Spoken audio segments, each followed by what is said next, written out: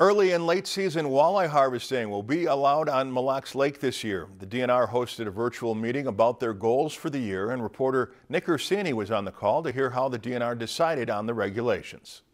According to Fisheries Section Manager Brad Parsons, anglers can thank lower walleye harvests this winter to allow for open water walleye harvest this year.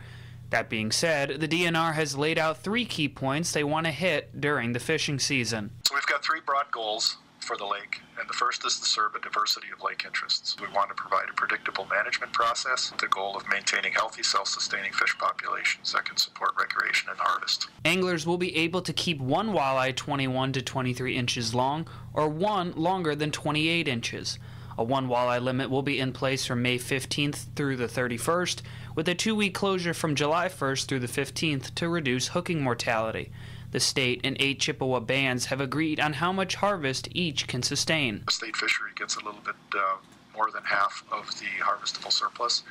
So, for instance, for the 2021 fishing year, which is the fishing year that we're in right now, the harvestable surplus was determined to be 150,000 pounds of walleye.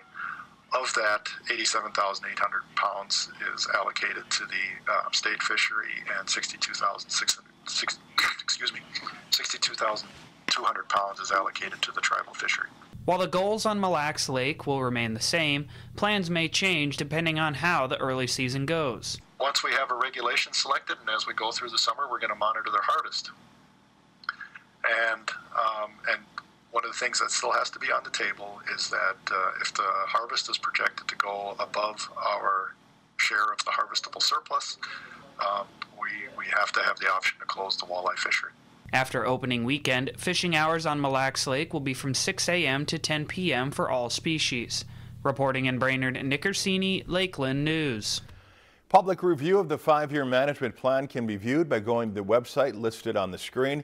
Feedback is open on the plan until next Friday. Lakeland News is member-supported content. Please consider supporting Lakeland News today.